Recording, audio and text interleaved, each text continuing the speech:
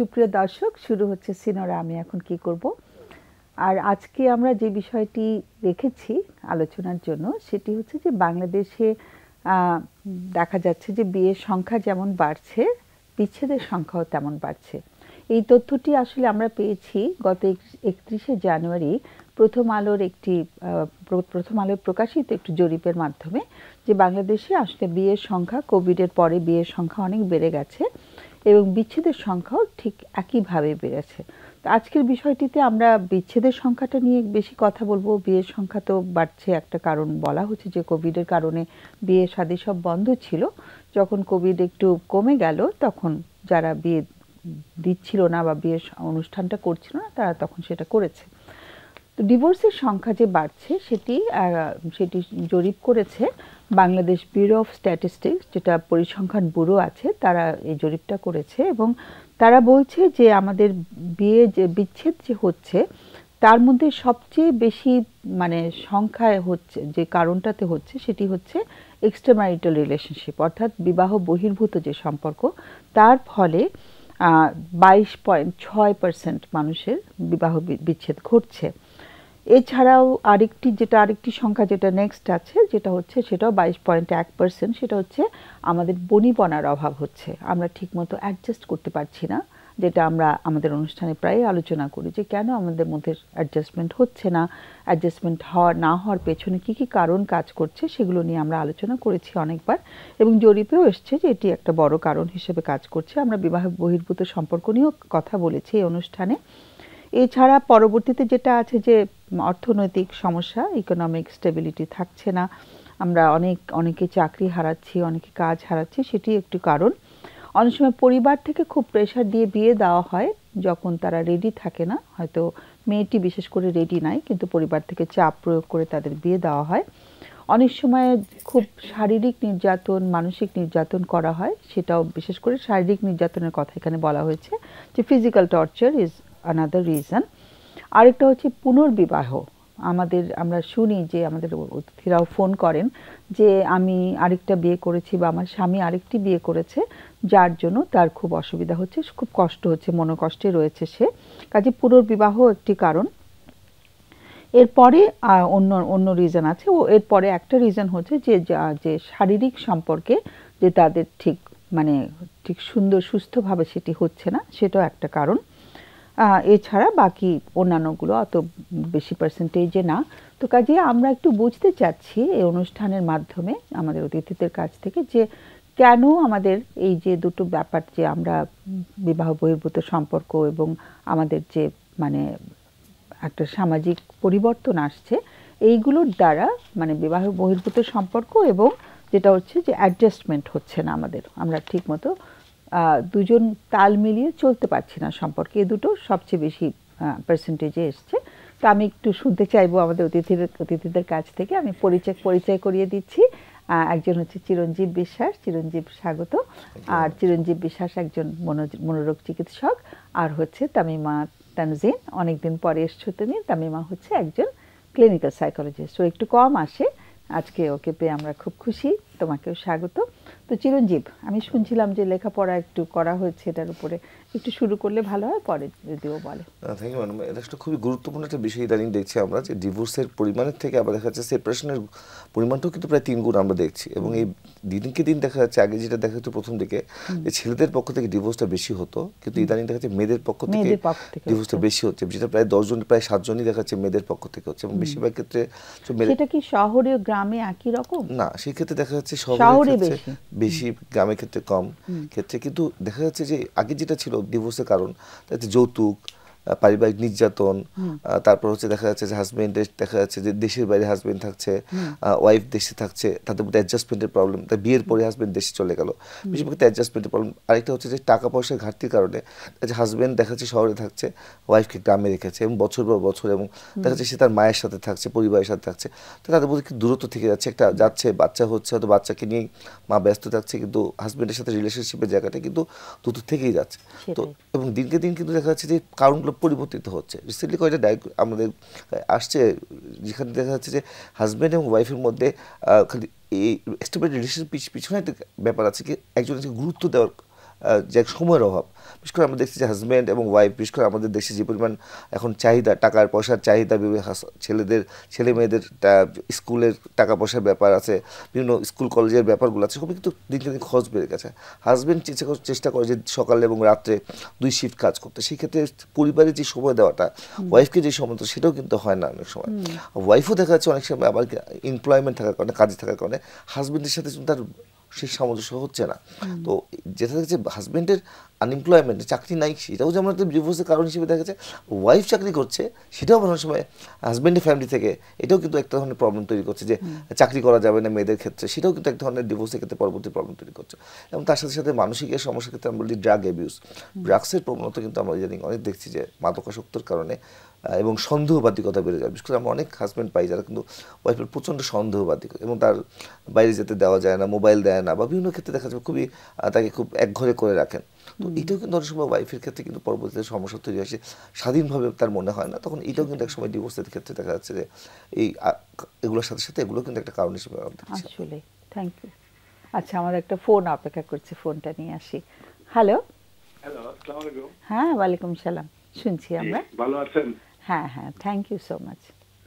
যে এখন আমার সমস্যা, আমার এখন আমি কি করবো এটাই আমার জীবনের সাথে মিলে গেছে আর কি। আচ্ছা আচ্ছা।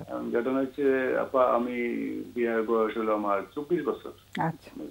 3টা মেয়ে আমার। বড় মেয়ে অনার্স করছে, তো 6 মাস আগে বিয়ে হয়েছে। আচ্ছা। আর মেজোটা হলো 9-এ পড়ে, আর ছোট হলো 2 বছর 3 মাস। আচ্ছা। এই আমার 3টা মেয়ে। এখন বিবাহ।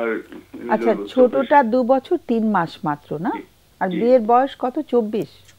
আমার বিয়ের বয়স 24। আচ্ছা, তাহলে এই মেয়েটি, ছোট সন্তানটি অনেক দিন পরে হলো, তাই না? অনেক দিন পরে হয়েছে।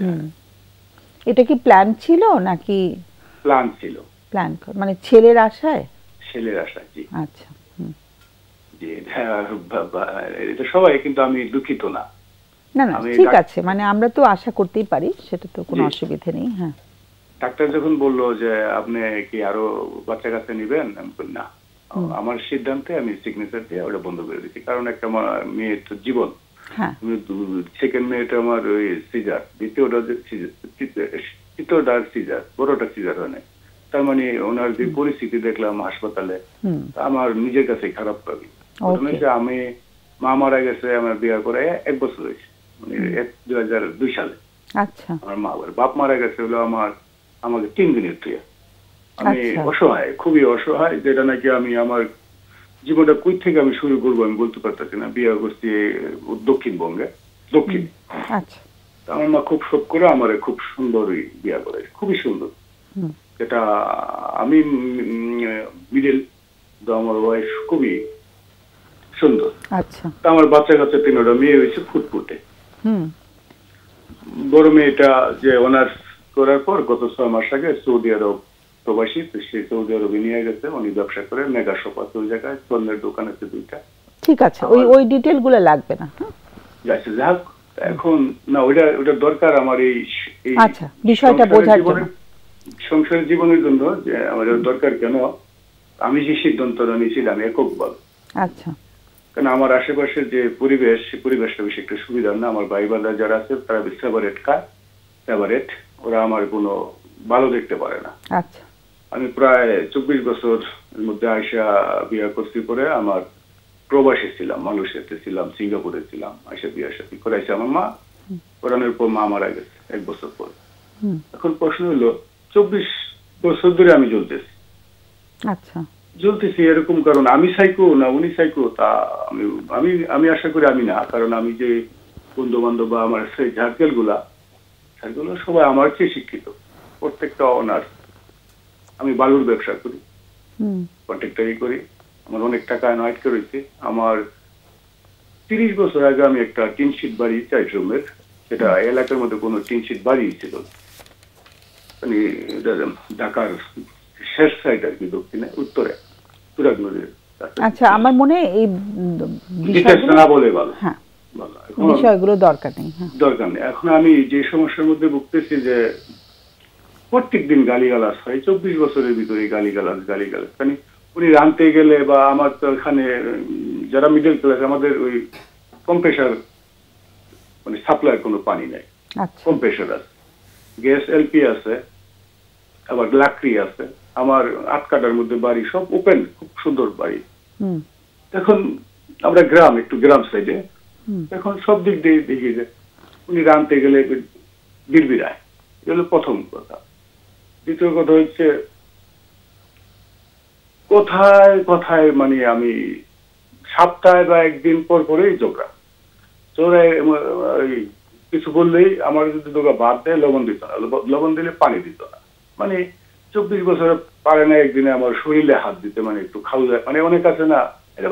এখন তো বয়স 50, এখন তো আর আশা করি না ওগুলা, আমি নিজে বুঝি। ইতিহাস গুলা মানে বলার কারণ হলো যে আমি জন্ম থেকে আসলে চলতেছি, এখনো চলতেছি। এখন আমি কি করব বুঝি না। আমার মেয়েটা ভালো জায়গায় বিয়ে হয়েছে, আমি একক সিদ্ধান্ত নিয়েছি। ওনার বড় বোন এসে বিশাল একটা পেস লাগাইছে। তো যারা নিচ্ছে আমারে দেখে নিচ্ছে, ওনার অনেক বাড়ি গাড়ি এই জায়গায়, ওই যে মক্কা শরীফে উমরা করতে 3 মাস আগে, ঠিক আছে, ওখানে তার হিংসা করে গেছে। আমি এর জন্য মানে কার হিংসা হচ্ছে? বড় বোনের? বড় বোনের। ওনারা আবার ভাড়া থাকে ওই জায়গায়। আমি এর জন্য এটার সাথে সম্পর্ক আমি একটু বলতেছি, কারণ হলো আমি স্থানীয় লোক, ওনারা এখানে ভাড়া থাকে। কার বড় বোনের? আমার ওয়াইফের বড় বোন। আচ্ছা, মানে সে হিংসা করছে, যে ওনারা এখানে ভাড়া থাকে, আর ওখানে আমার মেয়ের 7-8টা বাড়ি, ওর হাজবেন্ডের ভাড়া দিয়ে ওরা মক্কা শরীফে যেতেন। মানে বড় বোন কি ওই দেশে থাকে? না, আমার এই এলাকায় থাকে। আচ্ছা, তাহলে মেয়েটা যে ভালো আছে বিদেশে, ওইটাই বড় বোন হিংসা করছে? জি। আচ্ছা, জি, এরকম হিংসা করছে। আমার বাসায় দাওয়াত, মানে ওর খালা তো হলো, খালা, হ্যাঁ খালা, ওর আপন খালা এবং খালা তো বোন, এই 2 মেয়ে। বড় মেয়ে খুবই ভালো, ছোট মেয়েটা ওরা ভার্সিটিতে ভর্তি করবো, আমি 1 বছর গ্যাপ দিছি ওর জন্য। কেন গ্যাপ দিছি? যে 30,000 টাকা চাইছে আমার কাছে, মানে ওরা আপন খালা তো বোন, কিন্তু টাকা লাগছে আমার 10,000। কে টাকা চেয়েছে? আমার মেয়ের আপন খালা তো বোন, মানে আমার জেঠাশের মেয়ে। আচ্ছা, ওরা টাকা চেয়েছে মানে 30,000। কেন 30,000 চাইছে? ওরা ভর্তি করতে লাগবে। আচ্ছা, কলেজে, ভার্সিটিতে। তো ওই জায়গার মধ্যে সেখানে খালুর কাছ থেকে টাকা চাচ্ছে? হ্যাঁ হ্যাঁ। তো সেখানে ওর বাবার সেরকম ইয়ে নেই? মানে হ্যাঁ আছে, অনেক আছে, গাড়ি টাড়ি দিয়ে চলে। সেটাকে স্ত্রীও বলছেন যে তোমাকে টাকাটা দিতে হবে? হ্যাঁ, না, ভর্তি করার জন্য আমার কাছে বললো যে 30,000 টাকা। তা ওখানে টাকা লাগে মাত্র 10,000। তো আমার মেয়ে 1 বছর গ্যাপ দিয়ে ওই জায়গায় ভর্তি হয়েছে 10,000 টাকা দিয়ে। ওই জায়গার থেকে আর কি আমার লগে সম্পর্কটা, যে ওরা হিংসা কিনে করে। আমার বাড়িতে বিয়ের সময় নিয়ে আসছি আমি একক সিদ্ধান্ত। আচ্ছা, আমার মনে এত ডিটেইল বলতে গেলে না আজকে শেষ হবে না। হ্যাঁ, একটু যদি আমরা বোঝার চেষ্টা করি যে মানে এখন কি হচ্ছে, এখনকার সমস্যাটা কি হচ্ছে? এখন সংসারটা হচ্ছে যে উনি আমার কথাই বুঝে না, আমার ভাই। ওই ওর যে বোন বা বোনের মানে একটা ফ্যামিলি, ওদের কথাই বেশি প্রাধান্য দেয়। আমার কথা যে কি করবো, আমার এই সংসারটা যে কিভাবে বাচ্চা কাচ্চা নিয়ে যে কিভাবে সুন্দর সুখে থাকা যায় সেটা সে বুঝে না। ওবার কথা হলে 24 বছরের ভিতরে বুঝে নাই। এখন আমি বয়স শেষ, আমার 50 বছর বয়স। এখন এই একটা মেয়ে আমার 2 বছর 2-3 মাস, আমি যদি আমার সংসার প্রতি যদি ওনার মায়া মহব্বত না থাকে, তো আমি কিভাবে এটারে? আমার সংসার কেন হবে? সংসারটা তো দুজনেরই। আমি তো দুজনের। আমি এটা মায়া করছে না, সংসারের প্রতি কোনো মায়া নেই। সবচেয়ে বড় জিনিস হলো মায়া। কি করে বোঝা যাচ্ছে যে সংসারের প্রতি মায়া করছে না?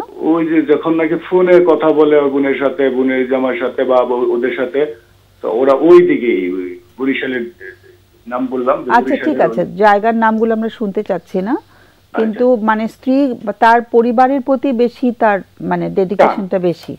টান, মানে আমার তার কেউ নেই এখানে। আমি যদি বাচ্চারা ফিরে যাই ওদিকে জায়গা, মানে বিভিন্ন কাম কাজে, তো উনি এরকম ইগনোর, মানে এরকম একটু মোটর দিয়ে পানি পড়তেছে। আচ্ছা ঠিক আছে, আমরা মানে কিছুটা সমস্যার কিছু কারণগুলো জানলাম।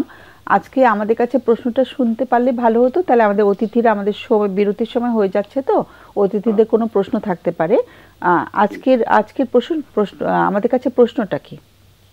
এখন আমি কিভাবে এইভাবে কিভাবে এটা হ্যান্ডেলিং করব? কোনটা হ্যান্ডেলিং? কোন জিনিসটা? জানি আমি কিভাবে মিলে থাকতে পারি ওয়াইফের সাথে। এই 24 বছরে যেটা হয়নি সেটা এখন আমরা সমাধান জানতে চাচ্ছি, তাই না? 24 বছর তো অনেক বড় একটা সময় পেরিয়ে গেছে। এন্ড ওয়াইফও যদি থাকতেন তার ভাষ্যটা একটু শোনা যেত, আমরা তো একতরফা শুনলাম। তো যাই হোক, প্রশ্নটা পেয়েছি, কিন্তু কতটুকু আমরা বলতে পারবো জানি না। একটু আমাদের অতিথিদের প্রশ্ন থাকতে পারে। কোনো প্রশ্ন আছে?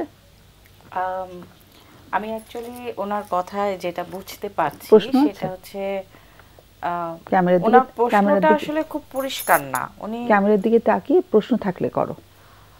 আপনি কি আসলে আপনার ওয়াইফের সাথে কিভাবে মিলেমিশে থাকবেন, ভালো থাকবেন, এটা জানতে চাচ্ছেন, নাকি আপনি আপনার বাচ্চাদেরকে এ ধরনের বাবা মার পরিস্থিতির মধ্যেও কিভাবে ভালো রাখবেন সেটা জানতে চাচ্ছেন? আমার কথা হলো, আমরা যে যোগ্রাফিটা করতেছি, যে গালিগালাজটা হইতেছে, এটা তো আমার বাচ্চা কাচ্চা দিয়ে এটা শিখতেছে, বুঝতেছে। এগুলা যাতে না হয়, আমরা যাতে সুন্দরভাবে একটা সংসার, আমি কি করতে পারি? আমার ওয়াইফরে যদি আমি প্রশ্ন করি এখন আপনাদের সামনে, উল্টা কথা বলবে, মানে এখনই ঝগড়া লেগে যাবে। আচ্ছা, মানে আমার কথা ভাষা বুঝতে পারতেছে না, আর এই হলো সমস্যা। অ্যাকচুয়ালি আমি যতটা বুঝতে পারছি, একটা ম্যারিটাল রিলেশন বা বিবাহিত জীবনে, এটা পরে করো। আর প্রশ্ন আছে ওর কাছে? আচ্ছা, আমি একটু প্রশ্ন করি। আচ্ছা, আপনার ওয়াইফের সাথে যে আপনার বিয়ে হয়, তখন ওয়াইফের বয়স কত ছিল? কত তখন? আমার বয়স ছিল 24। না, ওয়াইফের বয়স কত ছিল? ওয়াইফের বয়স ছিল হয়তো 22-23 এরকম আর কি। আচ্ছা, এমনি আপনার বয়স যখন প্রথম বিয়ে হলো, তার কি আপনাকে পছন্দ ছিল, নাকি সে ফ্যামিলিগত খালি পছন্দ বিয়ে করেছে? পছন্দ ছিল, এমনি শারীরিক কোনো দিক দিয়ে সমস্যা নেই। আচ্ছা, তার মধ্যে ছোটবেলা থেকে খুঁতখুঁতে কোনো আচরণ ছিল? সে অল্পতেই বিরক্ত হতো, খুঁতখুঁতে হতো, পছন্দ হতো না, যে কোনো ব্যাপারে তার মন মতো না হলে সে মানতে পারতো না, এরকম কোনো ব্যাপার ছিল? হ্যাঁ, এরকম ব্যাপার ছিল। আচ্ছা, ঠিক আছে, এরকম ব্যাপার ছিল। মানে ওই যেটা বলে যে আমি একটু কালো, আমার ওয়াইফ খুবই উজ্জ্বল। আচ্ছা, ঠিক আছে, ঠিক আছে। আচ্ছা, আমরা ফোনটা রেখে দিলে ভালো হয়, আমাদের বিরতির সময় হয়ে গেছে। তো আমরা বিরতি থেকে এসে আমরা আলোচনা করব বিষয়টি নিয়ে, কেমন? অনেক অনেক ধন্যবাদ ফোন করার জন্য। আমরা চলে যাচ্ছি, সুপ্রিয় দর্শক, আমরা চলে যাচ্ছি ছোট্ট একটি বিরতিতে, ফিরে আসবো একটু পরে।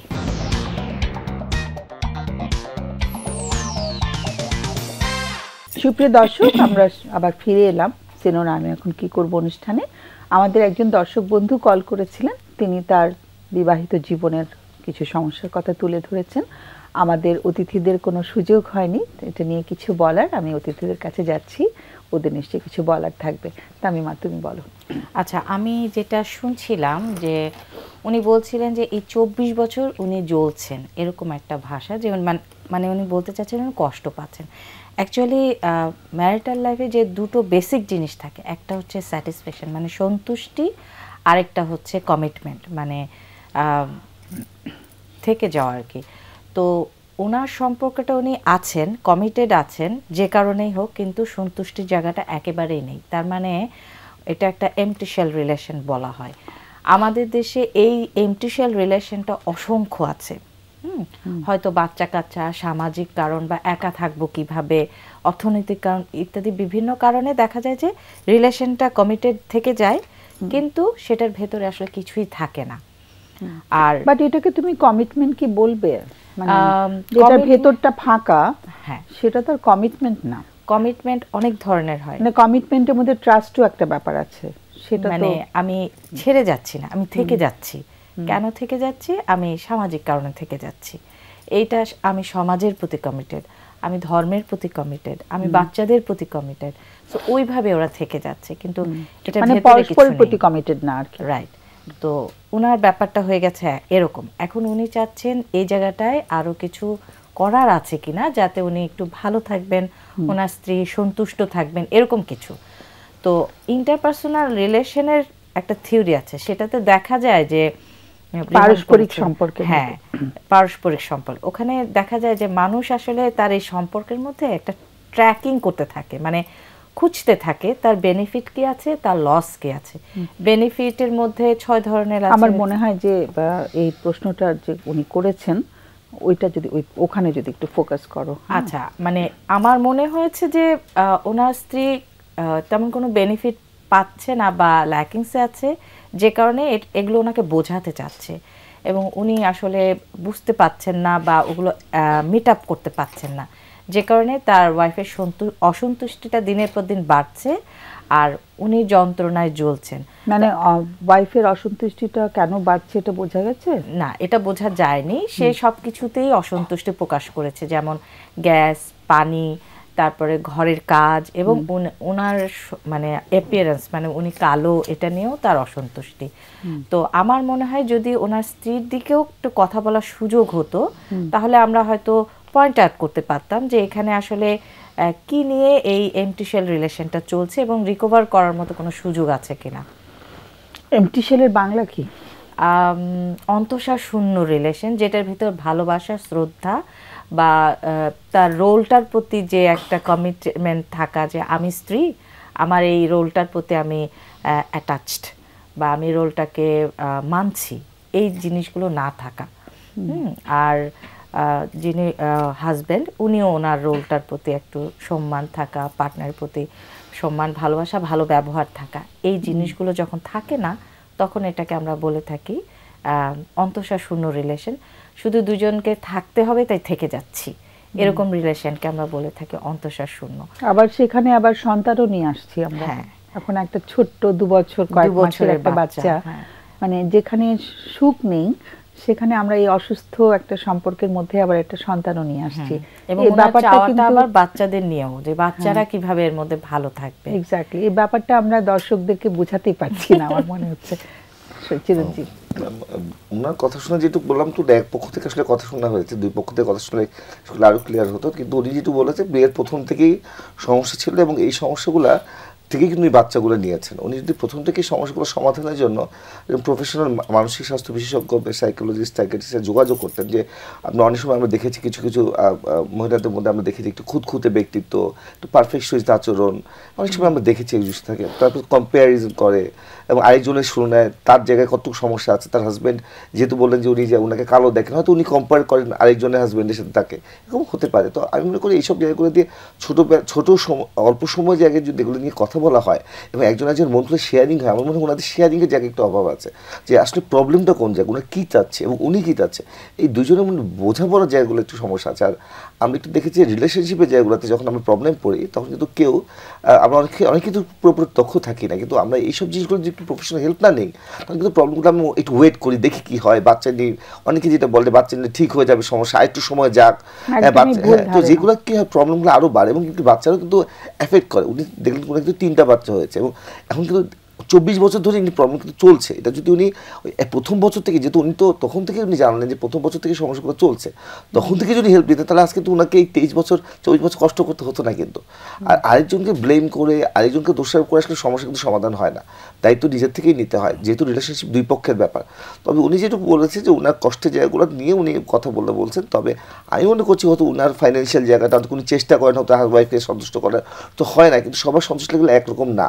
তাই মনে করি এগুলো নিয়ে ওয়াইফের সাথে কথা বলা, যদি ওয়াইফের সাথে কথা বলতে না পারেন, না কথা বললে তো কথা কাটাকাটি হচ্ছে, যদি মানে বোঝাপড়াটা না থাকে কথা বলে লাভ হয় না। তাহলে সেক্ষেত্রে প্রফেশনাল মাধ্যমে কাপল থেরাপি নিয়ে মনে করি এখানে উনি অনেক কাপল থেরাপিতে যদি ওয়াইফ নাও যেতে চায়, যিনি আমাদেরকে কল করেছেন তিনি খুব কষ্টে রয়েছেন, তিনিও কিন্তু যেতে পারেন, তাই না? কিন্তু কথা হচ্ছে যে কোথায় যাবে সেই জায়গাগুলো আমরা এই অনুষ্ঠান থেকে খুব একটা বলতে পারি না, সেটা একটা অসুবিধা আছে।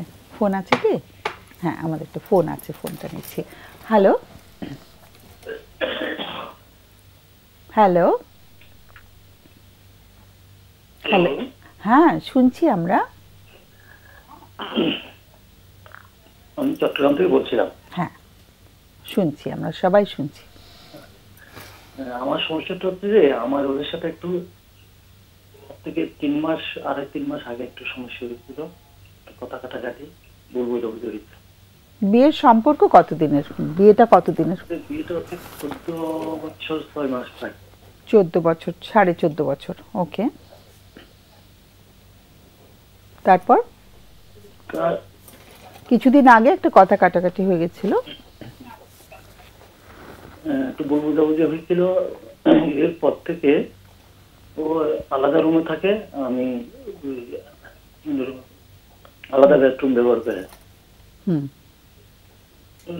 এখন এই পর্যন্ত এই পরিস্থিতিতে আছে, সাংসারিক সব কাজ আছে, সবকিছু ঠিক মতো করতেছে। বাচ্চা কাচ্চা আমার 2 মেয়ে, বড় মেয়ে ক্লাস 7 করে, ছোট মেয়ে সবেমাত্র ওখানে দেওয়া হলো। ছোট মেয়ের বয়স কত?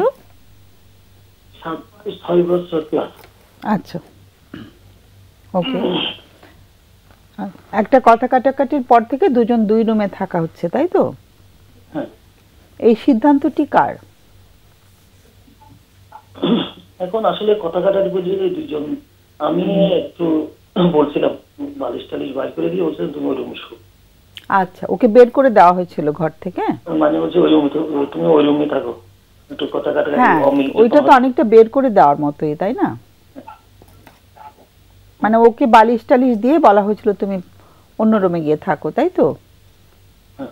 তারপর থেকে স্ত্রী আর মানে একসঙ্গে থাকার জন্য আসেননি? আসেনি, একটু ওই রাগ নিয়ে আছে আর কি, অভিমানটা নিয়ে এখনো আছে এই পরিস্থিতিতে। হ্যাঁ, এখন আমি অনেক করে বোঝাচ্ছি, ভুল হয়ে গেছে আমার, যা হয়েছে রাগে মাথায় যা করছি আর কি। এখন এটা মেনে নেওয়া যায় না। হ্যাঁ, মানে চেষ্টা করা হয়েছে তাকে মানানোর জন্য, কিন্তু সে আর অভিমানটা বাড়ানোর জন্য চেষ্টা করা হয়েছে, কিন্তু আর আসছে না, ফেরত আসছে না, রুমে আসছে না। আচ্ছা, এটা কতদিন হয়ে গেল? 2-2.5 মাস হচ্ছে। আচ্ছা, 2-2.5 মাস হয়ে গেল। একটু কি আমরা মানে ওটা কি বলা সম্ভব কি নিয়ে কথা কাটাকাটি হয়েছিল? কথা কাটাইটা আমি একটু মনে করছি যে ফোনে কারোর সাথে কথা বলছি কিংবা চ্যাট করতেছে, আমি জিজ্ঞেস করছি আর আমারও তো ভুল, রাগের মাথায় একটু বাড়াবাড়ি হয়ে গেল। আচ্ছা আচ্ছা, বাড়াবাড়ি মানে কি গায়ে হাতটা তোলা হয়েছিল? হ্যাঁ, আমি আসলে গায়ে হাত তুলছি।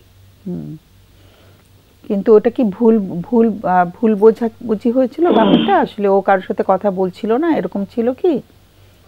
এখন ও বলছে কারোর সাথে কথা বলে নাই, আমি বলছি যাই হচ্ছে ভুল, তুমি সাথে মোবাইলটা দাও নাই, আমার মাথা হয়তো ঠিক রাখতে পারি নাই। আচ্ছা, মোবাইলটা দেখতে চাওয়ার পরে ও মোবাইলটা দেখতে দেয়নি, তাই তো? আচ্ছা, ওকে। মানে এমনিতে এই এত বছর কেমন চলেছে? 14 বছর। আমরা তো তেমন কোনো সমস্যা ছিল না। এখন আমরা এই বাসায় আছি প্রায় 10 বছর। আমার ওয়াইফও পাশে আছে। ও আছে, আচ্ছা, গুড। ও একটু বলবে, কথা বলবে? হ্যাঁ, কথা এক্সেলেন্ট। হ্যাঁ, একটু ওর কাছ থেকেও শুনি ব্যাপারটা, তাহলে খুব ভালো হয়। Hello hello. হ্যাঁ, হ্যালো। খুব ভালো হলো। হ্যাঁ, নমস্কার। খুব ভালো হলো যে তোমাকেও পাওয়া গেল। আমরা তো চাই যে দুজনের পক্ষ থেকেই শোনা হোক। একটু যদি তুমি বলো যে কি হচ্ছে। হ্যাঁ, আমাদের তো হচ্ছে 14 বছরের সংসার, তো শুরু থেকে হচ্ছে যে মানে যখন প্রথমে বছর 2 বছর ঠিক মতো চলছিল সবকিছু, কিন্তু তারপরে হচ্ছে শুরু থেকে ও আমাকে একটা সন্দেহ কাজ করতো, মানে আমার প্রতি ওর একটা সন্দেহ ছিল যে আমি কারোর সাথে কথা বলতেছি বা কারোর সাথে এই করতেছি সেই করতেছি, চ্যাট করতেছি মোবাইলে, এই করতেছি, এই ধরনের ওর একটা সন্দেহ। এটা শুরু থেকেই তুমি টের পেয়েছো, তাই তো? হ্যাঁ হ্যাঁ হ্যাঁ হ্যাঁ, শুরু থেকেই। হ্যাঁ, তো আমাকে সন্দেহ করতো, কিন্তু এরপরও আমি মানে এই সংসার করতে করতে 14 বছর সংসার চলে গেছে। তো আমাদের একটু ফিনান্সিয়াল প্রবলেমও ছিল, কিন্তু ওটা আমি কোনোভাবে, আমার অনলাইন বিজনেস আছে, আমি ওভাবেই অনলাইন বিজনেসের কারণে হচ্ছে যে ওটা ম্যানেজ করতাম, ফিনান্সিয়াল যে প্রবলেমটা ওটা।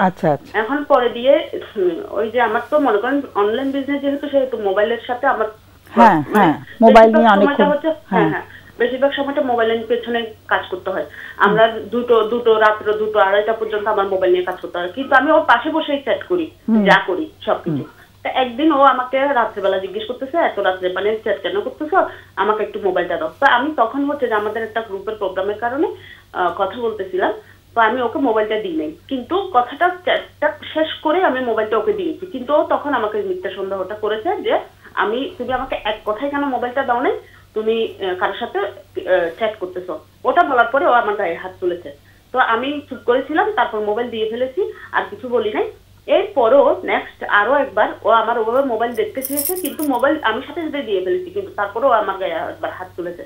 এখন এরপরে দিয়ে তখন আমি আমার মা বাবাকে জানিয়েছি যে ও এই কারণে আমার গায়ে হাত তুলেছে। আমি মানে ওর সাথে এখনো পর্যন্ত আজকে 14 বছর চলে গেছে, তারপরে যদি ও আমাকে সন্দেহ করে তাহলে আমি ওর সাথে কেন থাকবো, আমি এরকম মা বাবাকে বলেছি। মা বাবাকে বলার পরে মা বাবা কি করছে, বাসায় আসছে, বাসায় এসে আমার আত্মীয় স্বজন ভাই তাই যারা আছে সবাইকে নিয়ে বাসায় আসছে। বাসায় আসার পর মানে আমাকে নিয়ে যাওয়ার একটা কথাবার্তা হয়েছিল। এখন কথাবার্তা হওয়ার পরে তো মা বাবা বলতেছে যে না কেমনে যাবি, এত বছর পর তোর দুটো মেয়ে হয়ে গেছে, এই হয়ে গেছে, মানে মা বাবারা আমাকে সান্ত্বনা দিছে আর কি। কিন্তু সান্ত্বনা দেওয়ার পরে ও হঠাৎ করে ওকে কেন মানে আমার মা বাবা এসে কথা শুনাইছে, সেজন্য হচ্ছে যে ও রাগ করে তারপরে একটা জেদের বসে হচ্ছে বালিশ টালিশ সবকিছু আলাদা করে দিয়েছে যে তুমি ওখানে গিয়ে থাকো গিয়ে। এবং এর মধ্যে হচ্ছে যে আমাদের পারিবারিক ভাবে অনেক ঝামেলা হয়েছে। আমার মা বাবাও হচ্ছে যে আমাকে, আমি খুব করে চাইছিলাম চলে যাওয়ার জন্য, মা বাবাও হচ্ছে আমাকে তুচ্ছ করে তাচ্ছিল্য করে, মানে সব দিক থেকে আমি একদম মানে তুচ্ছ তাচ্ছিল্যের শিকার হয়ে আমি হচ্ছে যেখানে থেকে গেছি। তারপরেও আমি এটা ভেবে থেকে গেছি যে আমার দুটো মেয়ে আছে, সেই জন্য হচ্ছে আমি এখানে থেকে গেছি। কিন্তু আমি সবসময় ওকে বলেছি যে আমি এখানে থাকতেছি শুধুমাত্র আমার দুটো মেয়ের কারণে, তোমার সাথে আমার সাথে মানে আর কোনো যে একটা মানে স্বামী স্ত্রীর একটা সম্পর্ক থাকে ওই সম্পর্কটা হবে না, থাকবে না। তো ও আমাকে বিভিন্ন ভাবে মানে ইয়ে করতেছে, সরি বলতেছে, এই বলতেছে, সে বলতেছে, কিন্তু আমার ভিতরে যে জিনিসটা আসছে না, এটা আমি কোনোভাবে বের করতে পারছি না যে না আমি ভুল করে ওকে মাফ করে দিব বা এই করবো সে করবো, আমি এগুলো কোনোভাবে মানতে পারতেছি না। আমার মানে কেমন জানি একটা লাগতেছে, আমি ওর সাথে যদি কথাও বলতে যাই, ওর সাথে কথা বল এমনি বলতেছি না, স্বাভাবিক মনে করেন মেয়ের জন্য কোনো কিছু প্রয়োজন হচ্ছে, কাজের কথাগুলো বলছো। হ্যাঁ কাজের কথাগুলো বলছি, কিন্তু ওই জিনিসটা আমার হচ্ছে না যে আগে যেরকম একটা হয়তো যে একটা স্বামী স্ত্রীর কথাবার্তা বা হচ্ছে যে পাশে বসে একটু গল্প করা, এমনি তো হচ্ছে যে ও তেমন একটা আমাকে সময় দিতে পারতো না, যেটা সত্য কথা। ওটা ও হচ্ছে দুটো, ওর অফিসের কাজটাই হচ্ছে এরকম, রাত্রে 2টা বাজে আসতো, 2:30 বাজে আসতো, ও আমাকে তেমন একটা সময় দিতে পারতো না। কিন্তু তারপরে আমি মানিয়ে গুছিয়ে নিয়ে এত বছর সংসার করে গেছি। কিন্তু এই জিনিসটার পরে না আমার আর মানে ওর প্রতি কোনো আপনার টান জিনিসটা বা কোনো কিছুই আসতেছে না। ও আমাকে 1000 বার বলতেছে, কিন্তু আমি বারবার করে আমার ইচ্ছে মনে আসতেছে কি, আমি যদি এখন না ওর পাশে যদি থাকতে যাই বা হচ্ছে যে ওর সাথে যদি একই রুমে আবার থাকতে যাই, আমাকে না আমার চেহারাটা আমি আমার আয়নার সামনে দেখাতে পারবো না। আমার যেটা করতে হবে, আমাকে মরে যেতে হবে, আমাকে সুইসাইড করতে হবে, ওইরকম আমি আমি সুইসাইড 2 বার করতেও গেছি। একদম যেটা আমি সুইসাইড 2 বার করতেও গেছি। একবার হচ্ছে যে আমি ঘুমের একটা মেডিসিন নিয়েছিলাম, এই গত মাসে ঘুমের মেডিসিনের মতো আমি হসপিটালে ভর্তি হয়েছি। এরপরও আমি সুইসাইড করার জন্য আরেকটা পদক্ষেপ নিয়েছি, কিন্তু আমি করতে পারি নাই। আমার মেয়েগুলার কথা চিন্তা করে আমি করতে পারি না। আমার এমনও হয় যে আমি এখন বাইরে বেরোচ্ছি অফিসের মানে বিজনেসের কাজে বা অন্য কোথাও বেরোচ্ছি, আমার মনে হয় যে আমি মানে গাড়ি আসতেছে, আমি ওখানে দাঁড়িয়ে গেলে মরে গেলে বোধহয় সবকিছু শান্তি হয়ে যাবে, সবকিছু শেষ হয়ে যাবে, আমাকে আরো বলতে পারবে না যে আসো, ফোর্স করতে পারবে না। আমার এগুলা আসতেছে না, যেটা সত্য কথা, মন থেকে কখনো মানে কিছুতেই আসতেছে না। তোমার কথা একদম পরিষ্কার, খুব সুন্দর করে বলেছো। আমার একটু প্রশ্ন ছিল, সেটা হচ্ছে যে তুমি প্রথমবার কি মার খেলে নাকি এর আগেও? না, আগেও অনেকবার খেয়েছি। আগেও মানে তোমার গায়ে হাত তোলা হয়েছে আগেও, তাই তো? এবং এই সন্দেহের কারণে কি সেগুলো? সন্দেহের কারণে। আরেকটা হচ্ছে যে তোমার মা বাবা আসলেন কিন্তু তারা তোমাকে নিয়ে গেলেন না, এটা থেকে কি তোমার খুব কষ্ট হয়েছে? তুমি আশা করেছিলে যে তার একটা সাপোর্ট ওদের কাছ থেকে পাবে? আমার অনেক আশা ছিল মা আমাকে নিয়ে যাবে, সেখানে তোমার একটা মানে মনটা ভেঙে গেছে তখন সেই কারণে। মা হচ্ছে ছোট থেকে ছোট বিষয়গুলো জানতো, মানে আমার ফ্যামিলির ছোট থেকে ছোট বিষয়গুলো। আমি এই যে ফিনান্সিয়াল প্রবলেমের কারণে মা আমাকে অনেক হেল্প করেছে, বা হচ্ছে যে আমার গায়ে হাত তুলেছে, তখন হচ্ছে মা এসেছে, মা আমাকে দেখেছে, ও আমাকে কিভাবে মাপতো, কিভাবে। কিন্তু তোমার বাবা মা কি ওকে কখনো কিছু বলেননি? তোমার গায়ে তো একাধিকবার হাত তুলেছে, তখন তারা বলেননি যে আমার মেয়েটাকে আমরা নিয়ে যাব, তুমি তো গায়ে হাত নিয়ে যাব সেটা বলেনি, সেটা কেন বলেননি বলো তো? সেই প্রোটেকশনটা কেন দিলেন না তোমাকে? নিয়ে যাবে সেটা বলেনি, সেটা হচ্ছে যে ওই মানে মা বাবারা হচ্ছে আমার কোনো ভাই নেই, আমরা হচ্ছিলাম 3 বোন, তো মা বাবাও হচ্ছে দুর্বল টাকা পয়সার ক্ষেত্রে, এই ক্ষেত্রে সেই ক্ষেত্রে, সেজন্য হচ্ছে যে মা বাবা কখনো করেনি। তারা তোমাকে আরো বুঝিয়ে টুজিয়ে রেখে গেলেন। আর আমার হচ্ছে বিজনেসের খাতিরে, বিজনেসের জন্য আমার বিভিন্ন ছেলে বলেন, বন্ধু বলেন, এই বলেন সে বলেন, অনেকজনের সাথে কথা বলতে হয়। তো ওরকম আমরা বুঝতে পেরেছি, একটু মানে শর্ট করে ফেলি। হ্যাঁ, তুমি কত নাম্বার সন্তান বাবা মায়ের? আমি 3 নাম্বার সন্তান। তুমি যখন হয়েছো তখন বাবা মা কি ছেলে আশা করেছিলেন? হ্যাঁ হ্যাঁ হ্যাঁ হ্যাঁ অবশ্যই। হ্যাঁ ওকে, তুমি একটু লাইনে থাকো। তোমার প্রশ্নটা কি? তোমার হাজবেন্ডের তো নিশ্চয়ই প্রশ্ন হচ্ছে কিভাবে তোমরা আরেকটু ভালো থাকবে, মানে আরো দুজন একসাথে জীবনটা চালাতে পারবে। তোমার কোনো প্রশ্ন আছে আমাদের কাছে স্পেসিফিক্যালি? না, আমার প্রশ্নটা হচ্ছে যে আমি পাচ্ছি না, মানে আমি অনেক চেষ্টা করে চাচ্ছি যে ওর সাথে থাকবো বা হচ্ছে, কিন্তু তুমি পারছো না সেটা তো বোঝা যাচ্ছে। আমাদের কাছে কিছু জানার আছে তোমার? জানার আছে বলতে আমি আসলে কোশ্চেনটা বুঝিনি। মানে আমাদের কাছে কোনো প্রশ্ন আছে কিনা? আমরা যেহেতু এই প্রফেশনে আছি, মানুষের সেবা করছি মানসিকভাবে। হ্যাঁ, সেটা হচ্ছে যে আমার এখন করণীয়টা কি হবে, মানে আমি এখন কি করলে মানে জিনিসটা ভালো হবে, সেটাই হচ্ছে যে আমি জানতে। মানে তুমি চাইছো তার সাথে সম্পর্কটা উন্নয়ন হোক, তাই তো? না, আমি চাইছি যে সম্পর্কটা এভাবে হোক যে আমার মেয়েদের জন্য আমরা দুইজন সংসারটাকে এইভাবেই চালিয়ে নিয়ে যাব, কিন্তু আমাদের মাঝে এই জিনিসটা হবে না যে স্বামী স্ত্রীর একটা সম্পর্ক থাকে। তুমি চাচ্ছো যে কোনো মানসিক বা শারীরিক সম্পর্ক ঘটুক, সেটা তুমি চাচ্ছো না? না না না, আমি চাইতেছি যে এভাবেই চলে যাক, মানে আমার মেয়েদেরকে নিয়ে আমি থাকি আলাদা রুমে, ও আলাদা রুমে থাকুক, আমরা একটু সুন্দরভাবে এতটুকুর মধ্যে সংসারটা চলে যাক। সুন্দরভাবে তো চলা খুবই মুশকিল, যেখানে তোমাদের দুজনের মধ্যে এতটা দূরত্ব বজায় রাখছো তোমরা, মানে তুমি তোমার দিক থেকে আসছে না ব্যাপারটা, এটা তুমি ইচ্ছে করে করছো না। তো সেখানে সুন্দরও চাইছো, সেটা একটু কঠিন হবে। এনিওয়ে, তুমি একটু লাইনে থাকো, আমাদের অতিথিদের প্রশ্ন থাকতে পারে। কোনো প্রশ্ন আছে? আচ্ছা, আমি ওয়াইফের কাছে একটু কথা বলতে চাচ্ছিলাম। আচ্ছা, আপনার হাজবেন্ডের সন্দেহবাতিকতা যে ছিল, এটা কি বিয়ের পর থেকে ছিল নাকি বিয়ের অনেকদিন পর থেকে শুরু হয়েছিল? যখন থেকে মোবাইলের আপনি এই যে বিভিন্ন ধরনের ব্যবসা শুরু করলেন, বিভিন্ন ধরনের মোবাইলে কথাবার্তার মাধ্যমে, তখন থেকে ওনার এই জিনিসটা শুরু হলো? না, বিয়ের পর থেকে হচ্ছে যে সন্দেহটা কাজ করছিল ওর মানে আমি মনে করেন কারোর সাথে কথা বলতেছি, বাসায় তো তখন অনলাইন বিজনেসটা করতাম না, যখন আমার 2010 সালে বিয়ে হয়েছে তখন আমি শুরু থেকে। ঠিক আছে। আচ্ছা, আপনার হাজবেন্ডকে কখনো চিকিৎসার জন্য কোথাও নিয়ে গেছিলেন, যে ওনার যে সন্দেহবাতিকতার সমস্যার জন্য? আসলে প্রশ্নটা আমি বুঝিনি। না, বলছি যে ওনাকে চিকিৎসার জন্য কোথাও নিয়ে গেছিলেন কিনা, যে ওনার যে সন্দেহটা, যে অমূলক সন্দেহ, যেটা কোনো প্রমাণ নেই, ভিত্তি নেই, আপনাকে সন্দেহ করছে, সেই জন্য বলছিলাম যে চিকিৎসার জন্য নিয়ে গেছেন কিনা কোনো কারোর কাছে? না না না, ওকে কখনো না, ওরকম তো কিছু। ঠিক আছে, আমরা উত্তরটা পেয়ে গেছি। আচ্ছা, আপনাকে আমার একটু প্রশ্ন আসছে, আপনি কি এই বিয়ের পর এই প্রথম যে দুবার আত্মহত্যার চেষ্টা করেছেন নাকি এর আগে? না না না না না না, আমি আগে। আচ্ছা, এই যে আলাদা থাকছেন, এটা কি ওনার প্রতি রাগ, দুঃখ, ক্ষোভ থেকে, নাকি এটা আপনি সিদ্ধান্ত নিয়েছেন যে এখন? না না, আমার এটা হচ্ছে একটা রাগ, দুঃখ, কারণ হচ্ছে যে ছোট করে দাও, মানে এটা আপনার এক ধরনের সমাধান? না, এটা এক ধরনের সমাধান হচ্ছে আমার জিনিসটা হচ্ছে যে ওর একটু ফিনান্সিয়াল প্রবলেম ছিল, অনেক লেনাদেনার মধ্যে পড়ে গেছিল। তো আমি অনলাইন বিজনেস করে ওর লেনাদেনাটা সব ক্লিয়ার করছি, সবকিছু করছি। তো আমার কথা হচ্ছে এত কিছু করার পর, আমি সংসারের জন্য এত কিছু করার পর, তারপরও কেন ও আমাকে সন্দেহ করবে, মিথ্যে সন্দেহটা করবে? না না, সেটা তোমার প্রশ্নটা বোঝা গেছে, কিন্তু অতিথির প্রশ্ন ছিল যে তুমি কি এভাবে রেস্ট অফ দ্য লাইফ কাটাতে চাচ্ছ কিনা, বাকি জীবন এভাবে কাটাতে চাচ্ছ? হ্যাঁ হ্যাঁ হ্যাঁ হ্যাঁ, আমি চাচ্ছি বাকি জীবনটা এভাবে কাটাতে। এভাবে মানে আলাদা থেকে? হ্যাঁ হ্যাঁ হ্যাঁ, মানে একই ছাদের নিচে আপনারা আলাদা থাকবেন, এটাই আপনার সিদ্ধান্ত? হ্যাঁ হ্যাঁ। আচ্ছা, তো আপনি তো সিদ্ধান্ত নিয়েই ফেলেছেন আলাদা থাকবেন, তাহলে ভালো রাখাটা বলতে আপনি কি মেন করছেন?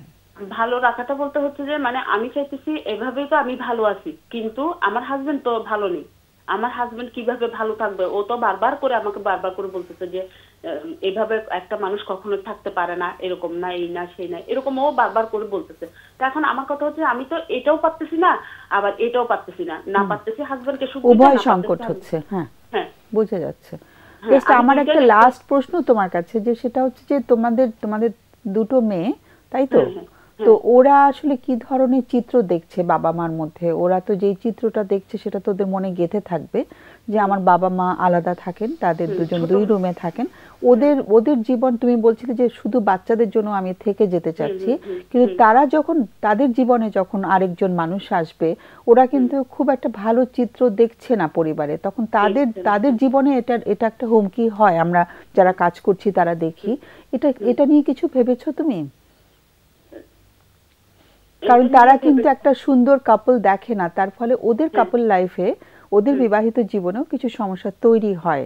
তারা যদি একটা ভালো সুন্দর সম্পর্কের মধ্যে বড় না হয়, সেটি কিন্তু একটা নেগেটিভিটি থেকেই যায়। হ্যাঁ, এখন তো হচ্ছে আমার মেয়েগুলো তো ছোট, আমার ছোট না ছোট থেকে ওদের তো পার্সোনালিটি ডেভেলপমেন্ট শুরু হয়ে গেছে, জন্মের আগে থেকে ব্যক্তিত্ব গঠন শুরু হয়ে যায়। কেমন, ওদেরকে ছোট ভাবার কোনো কারণ নেই। হ্যাঁ হ্যাঁ, ঠিক আছে, এটা জাস্ট তোমার মাথায় দিয়ে রাখলাম, আমরা আলোচনা করছি।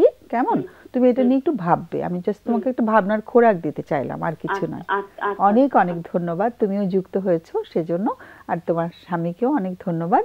আমরা দুজনের কাছ থেকে শুনতে পারলাম, এটা খুব আমাদের জন্য ভাগ্যের কারণ হয়। আমাদের খুব ভালো লাগে যখন দুজনের মুখ থেকে শুনতে পারি। তুমি শোনো আমাদের অতিথিদের আলোচনা, কেমন, তোমরা দুজনেই শোনো। হ্যাঁ, তামিমা আগে বলো। আচ্ছা, আমার প্রথমে খুবই ভালো লাগলো যে কাপলদের দুজনেই আজকে আমাদের কাছে উপস্থিত ছিলেন এবং দুজনের পয়েন্ট অফ ভিউটা বললেন। ওয়াইফের চেষ্টাটা হচ্ছে সংসারটা ভালো রাখবেন, বাচ্চা কাচ্চাকে ভালো রাখবেন, কিন্তু সেপারেট থেকে। আমি ঠিক আপনার জায়গাটাই মানে বুঝতে পারছিলাম যে আলাদা থেকে বাচ্চাদের ভালো রাখার ব্যাপারটা আসলে কতটুকু সম্ভব। একদম, এটা উনার উদ্দেশ্যটা বাচ্চারা ভালো থাকুক, কিন্তু ওনাদের বিহেভিয়ারটা সেটাকে নষ্ট করে দিচ্ছে। সো এইভাবে ভালো রাখা সম্ভব হবে না। আবার একই সাথে তামিমা, মানে সব সময় যে সন্দেহ, মানে ঝগড়া, সেটাও আবার ওদের জন্য কষ্টকর। এই যে ভাইয়া যেটা বলছিলেন যে এই সন্দেহ বাতিক, এটাও উনি মানে আমাদের কালচারের পুরুষরা সাধারণত নিজেদের এই ধরনের সমস্যাগুলোকে একদমই অ্যাডমিট করেন না। ওনারা এটা চিকিৎসা নেওয়া তো অনেক দূরের কথা, ওনারা বোঝেন এটা ওনার সমস্যা, কিন্তু এটাকে ওনারা কারোর সামনে আসতে দেন না, এবং এই যন্ত্রণাটা ওয়াইফই সাধারণত পড়েন। এখন এই যে স্ত্রী যে ঝামেলাটা আছেন, উনি মানে একটা সংকটে পড়ে গেছেন। উভয় সংকট। হ্যাঁ, যে এই হাজবেন্ডের সাথে কিভাবে থাকবেন, আবার এই সংসারটা বাচ্চাদের ফেলে কিভাবে যাবেন। তো এই ক্ষেত্রে খুবই ভালো হতো যদি, যেহেতু আমি দেখতে পাচ্ছি হাজবেন্ড নিজেই আমাদের এখানে ফোন করেছেন, আমরা চিকিৎসার কথাও আলাপ করছিলাম, উনি যদি একটু কারোর সাথে, একজন পুরুষ ডক্টরের সাথে, সাইকিয়াট্রিস্টের সাথে কথা বলতেন, মহিলার ব্যাপার না, মানে উনি যেহেতু অস্বস্তি ফিল করছেন ওনার সমস্যাটা নিয়ে, উনি একবার দেখা করলে ভালো হতো। আর ডক্টর বলবে নাকি থেরাপিস্ট বলবে, কোনটা বলবে? ওনারটা দুটোই দরকার বলবে নাকি? ওনারটা ডিলিউশন পর্যায়ে পড়ে, সেই ক্ষেত্রে ওনার একটু সাইকিয়াট্রিক মেডিসিনে যেতেই হবে। আর ওনার ওয়াইফ তো মানে এখন সুইসাইডাল হয়ে গেছেন, বাচ্চাদেরও হ্যাপি রাখার কোনো উপায় নাই, সেক্ষেত্রে ওনাকে চিকিৎসায় যেতেই হবে। এবং ওয়াইফ হাজবেন্ড দুজনকেই যদি আমরা একটা থেরাপির আন্ডারে আনতে পারতাম, খুব দারুণ ফলাফল পেতেন ওনারা। তো এই ক্ষেত্রে মানে থেরাপি, সেটা ওষুধের থেরাপি এবং সাইকোথেরাপি দুটোই? জি, দুটোই লাগবে। দুজনের কথা বলে জিনিসটা ক্লিয়ার হয়েছে, তবে খুব ভালো লেগেল দুজন কথা বলা। তবে আমি যেটুকু মনে করছি, যেহেতু ওয়াইফ ডিভার আইটেম নিয়ে ফেলেছেন এবং যেহেতু উনি আলাদা থেকে ভালো থাকতে চাচ্ছেন, এই জায়গাটা উনাকেও মানসিকভাবে কত ট্রমাটাইজ করবে। হ্যাঁ, ট্রমাটাইজ করবে। এবং আমরা এই যে সুইসাইডাল আত্মহত্যার প্রবণতা, এটা কিন্তু মানে যখন সে সফল হচ্ছে না, একটা সময় পর কিন্তু সফলতার দিকেও যেতে পারে, যেটা বাচ্চার জন্য ক্ষতিকর। উনি কিন্তু বাচ্চা রেখে কিন্তু আত্মহত্যার প্রবণতা ওনার তৈরি হয়েছে। তাহলে এই জায়গাতে কিন্তু খালি হাজব্যান্ডের চিকিৎসা করলে হবে না, ওয়াইফের যে পেশেন্স লেভেল, ওই জায়গাটাও কিন্তু তার চিকিৎসা লাগবে। আর আমার যেটুকু মনে হয়, ওয়াইফ যখন হাজব্যান্ডকে দেখছে তখন তার আগের অ্যাবিউজের কথাগুলো মনে পড়ছে, সে তাকে মানতে পারছে না, এই ট্রমাগুলো তাকে পরবর্তী কষ্ট দিচ্ছে, এবং এখান থেকে সে স্কিপ করার জন্য, বের হওয়ার জন্য এক্সট্রিম পর্যায়ে যেটা আমরা সুইসাইড দিকে যাচ্ছে। আর এখন সাময়িক ওটা অ্যাভয়েড করতে চাচ্ছে। আসলে এইভাবে তো সমস্যার সমাধান করাই সম্ভব না। হাজবেন্ড যেটা বলছে, হাজবেন্ড যেটা উনি বলেছেন যে প্রমাণ ছাড়া সন্দেহ, এটা আমরা ডিলুশনাল ডিসঅর্ডার বা আমরা যেটাকে বলি যে ওথেলো সিনড্রোম যেটা বলি, পার্টনারকে সন্দেহ করে, এবং এটা কিন্তু রোগীরা কিন্তু তারা কিন্তু অ্যাড্রেস করে না, বুঝতে পারে না তাদের সমস্যাগুলো, ফ্যামিলিকে ইনফর্ম করতে না আসতে চান। এই রোগটা এরকম যেখানে তারা বোঝেন না, তারা ঠিকই তার মধ্যে তার সন্দেহটা ঠিকই আছে, কিন্তু আসলে তো কোনো প্রমাণ নেই। কিন্তু এই ক্ষেত্রে যদি তাকে নিয়ে আসা যায়, আমরা যেটা করি যে নিয়ে আসা যায়, এবং এক্ষেত্রে যেহেতু ওনার ফ্যামিলির হাজব্যান্ডের ফ্যামিলি মেম্বার কেউ নাই, তার সাথে যোগাযোগ করে যদি চিকিৎসার জায়গায় ইনভলভ করা যায়, তাহলে আমরা মনে করি চিকিৎসাটা সফল হওয়া যাবে। কারণ ওয়াইফের সাথে চিকিৎসা করলে হাজব্যান্ড তো অনেক সময় মনে করে মান সম্মান চলে যাবে, কি মনে করবে মানুষজন, এগুলোর কারণে আমি মনে করি ওয়াইফের থেকে ঠিক আছে তারা ফ্যামিলি মেম্বারে যদি এই চিকিৎসাটা কন্ট্রিবিউট করে, তারা মনে করে, এবং তার সাথে কিছু সাইকোথেরাপিও লাগবে যে ফ্যামিলি রিলেশনশিপে যেগুলো কীভাবে সুন্দর করবে, তাহলে মনে করি প্রবলেমটা সলভ হবে। এবং ওয়াইফকেও যদি হাজব্যান্ড এভাবে ট্রমাটাইজ করে, তাহলে কিন্তু এই যে অ্যাবিউজগুলো হয়েছে, অ্যাবিউজগুলো কিন্তু পরবর্তী তার কিন্তু এই সুইসাইডাল প্রবলেমগুলো তৈরি করেছে। তাই মনে করি তার যেহেতু পার্সোনালিটি সম্বন্ধে তার হাজব্যান্ডের কোনো খেয়ালই নাই, উনি এতগুলো করছে, হাজব্যান্ডও কিন্তু কিছু রিলেশনশিপ ব্যাপারেও কিছু সাইকোথেরাপি লাগবে, স্কিল ডেভেলপ করতে হবে যেন, তাহলে সন্তানরা ভালো থাকবে। খালি সন্তানরা ভালো থাকার জন্য ওনারা কোনো এরকম সিদ্ধান্ত নিলে হয়তো ওনার সমাধানে আসবে না। আরেকটা ছোট ইনফরমেশন, আমরা একজন ফোনে অপেক্ষা করছেন, একটা ইনফরমেশন আমি দিতে চাচ্ছি।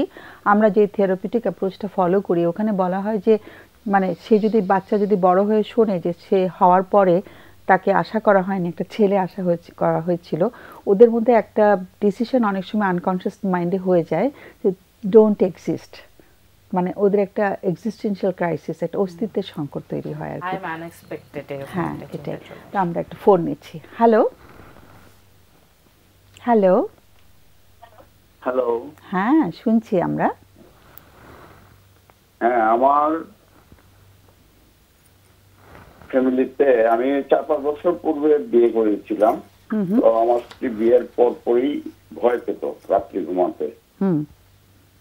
তারপরে এরই মধ্যে এইভাবে চলতে থাকে, আমাদের একটা কন্যা সন্তান জন্ম নেয় বিয়ের 2 বছর পর।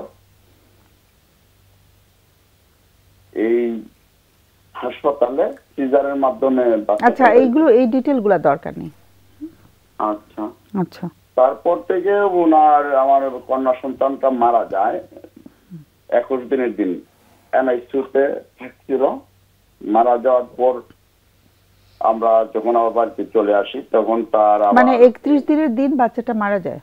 21 দিনের দিন। 21 দিনের দিন। আচ্ছা। হ্যাঁ, তখন উনি ইউটিউবের মাধ্যমে একজন গুরুমার সন্ধান পায়, যে ওনাকে বলছে এই যে গুরুমার কাছে বললে বাচ্চাটা ফিরে যাবে, এবং উনি ওইভাবে বিভিন্নভাবে লুকায়িত ভাবে আমাকে না জানিয়ে সে দেখতো, এবং সেই সময় উনি বিভিন্ন মাধ্যম থেকে অনেকের কাছ থেকে টাকা পয়সা এনে ওই গুরুমাকে দেওয়ার। মানে গুরুমা কি করবে, কিভাবে হেল্প করবে ওকে? গুরুমা ওনাকে ওই বাচ্চাটা ফিরিয়ে দেবে। বাচ্চাটা ফিরিয়ে দিবে? ফিরিয়ে দেবে, এমন তার কাছ থেকে আমরা শুনছি। মানে যে বাচ্চাটা চলে গেছে সেই বাচ্চাটাকে ফিরিয়ে দিবে? ফিরিয়ে দেবে। আচ্ছা। এবং সে উন্মাদ হয়ে যায় এক পর্যায়ে, উন্মাদের অবস্থা। ওয়াইফ উন্মাদ হয়ে যায়? ওয়াইফ সে তার বাবার বাড়িতে চলেও যায়, হঠাৎ আবার একদিন সেখান থেকে সে চলেও আসে আমাদের এখানে, আমার বাড়িতে চলে এসে বলতেছে আমাকে কিছু টাকা দেন, আমি আমার এই মেয়েটাকে ফিরিয়ে আনবো, আমাকে কিছু টাকা দেন।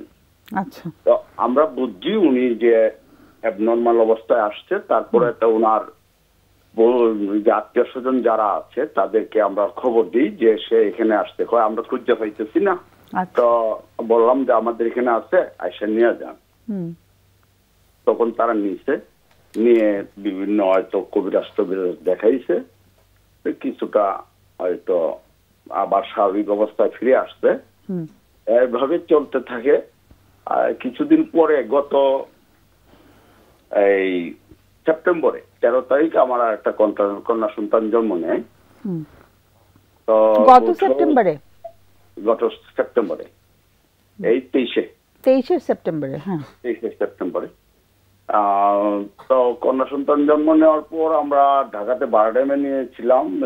আচ্ছা, কোথায় নিয়ে যাওয়া হয়েছিল সেগুলো দরকার নেই, কেমন? আচ্ছা। তারপরে এখন 5 মাস পরে এই কিছুদিন আগে ধরেন মাসখানেক হবে, বা তার কিছু কম। আবার বাড়িতে একটা উৎপাত শুরু হয়েছে। উৎপাত শুরু হলো যে এটা হলো মানে আসরিক কাজ কারবার সবগুলি। আমার বাড়ির শোকেস ভেঙে ফেলে, কে যেন ভেঙে ফেলতেছে,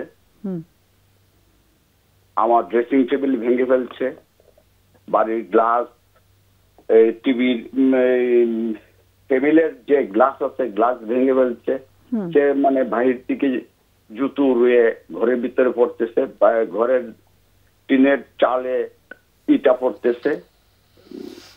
এইগুলি কে দেয় বা কারা দেয় আমরা দেখতে পারতেছি না।